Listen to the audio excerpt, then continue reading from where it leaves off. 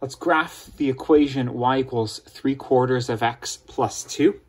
This is already in what we call y equals mx plus b form, or slope-intercept form. What that means is that this number here, positive 2, is the y-intercept.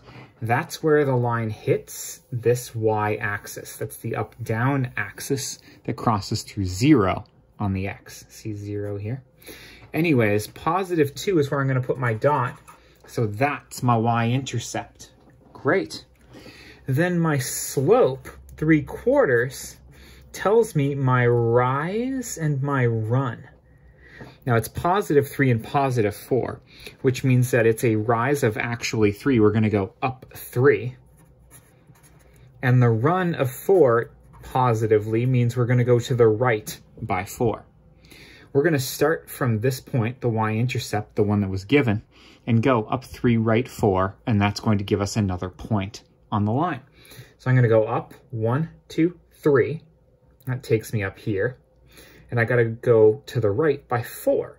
1, 2, 3, 4. Just going to make sure I'm lined up here with my axis. I wish I had a grid, but I don't. Now that's enough. You just use a ruler to draw a straight line between those 2 points and you're done, right? But you can keep going. From this point, you can go up 3. 1, 2, 3. And then run another 4. 1, 2, 3, 4. So I have another point here at 8, etc., etc., etc.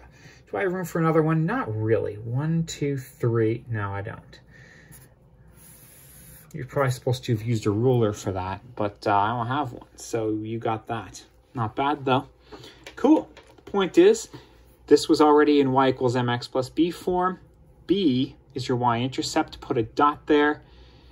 Slope, m, gives you the rise and run, tells you how far up and over to go. Bam, done. Best of luck.